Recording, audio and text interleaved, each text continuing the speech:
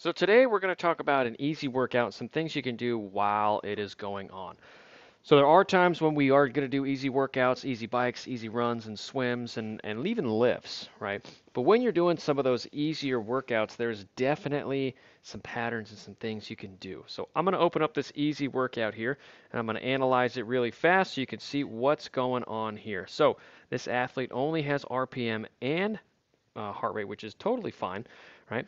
So this athlete maintained about an 83 cadence on this one, averaged 81. So when we do these easier workouts, if it's early in the base season and you know you're struggling with your cadence, this is an easy time to start increasing that throughout your blocks. So if you're starting out at this 80 RPM, then by the time your race comes around, you should be comfortably able to handle 90, 95 RPM and just kind of spinning here. That's going to flush out a lot of things on the bike, right? For the bike and on the run, if you can increase your cadence as well, it's going to be very, very beneficial later on. Okay, you're going to be a lot more efficient, and it's going to be a lot easier to do that throughout your training time. So that is the first thing out here. The second thing that we can utilize on this easier workout, instead of just having it be wasted time, is turning it into functional time. And an easy way to do that is to incorporate some breathing patterns, okay? So on this easy bike, see if you can try to complete this workout just breathing through your nose, okay?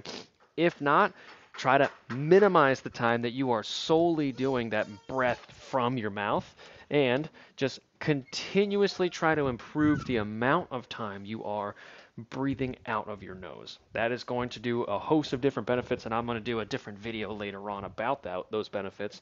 But just know that those will come into play later on throughout your training. So these are two really easy things that you can play around with when you're out doing an easy workout, whether it's inside or even outside.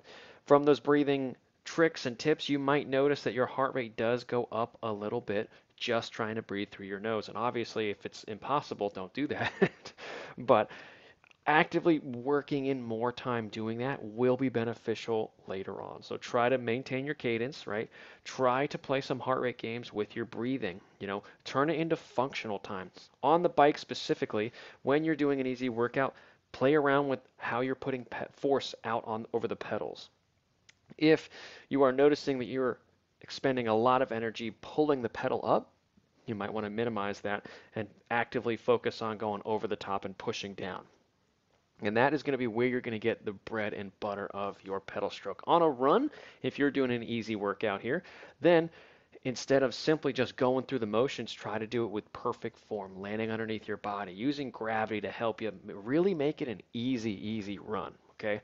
Because if you can set up those positive habits in these easier workouts, they are going to translate into the harder workouts later on. And it honestly all starts with these easier workouts. So don't just view these easy workouts as just a throwaway day and just kind of a get through it time. This is the time where you're actively going to be paying attention to a lot of little things that are specific to you.